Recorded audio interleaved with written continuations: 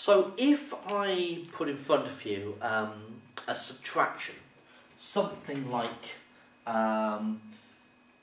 let's say 40 take away 25, the majority of you at this stage should be able to do that one in your head, okay? So 40 take away 25 is 15.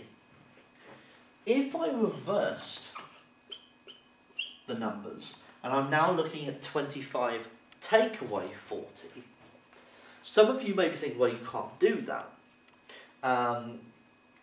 While some other of you may be inferring, okay, then we need to go into negative numbers. And you may well have been taught to do this using a number line. So at 25, if we subtract 25, we would get ourselves to 0. And now I need to subtract another 15 to make sure I've subtracted 40 overall, which would get me to minus 15. Okay, so that's all perfectly well and good. 25 take away 40 is minus 15.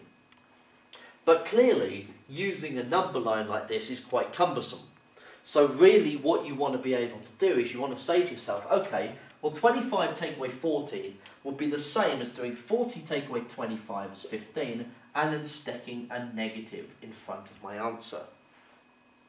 So this is kind of like a really, it feels a bit cheap, but it will speed up your calculations. So let's look at another one.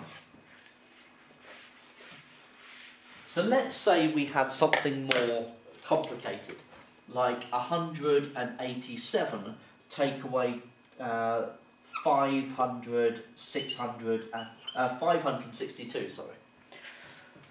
So, if you were given this is a little bit more tricky to do in your head.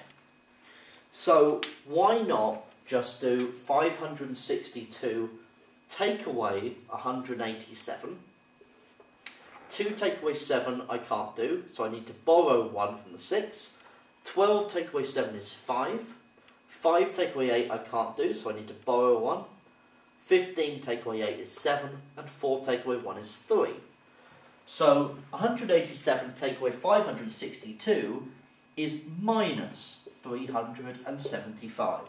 Okay, so you just stick the negative in front when you've calculated the difference the other way around.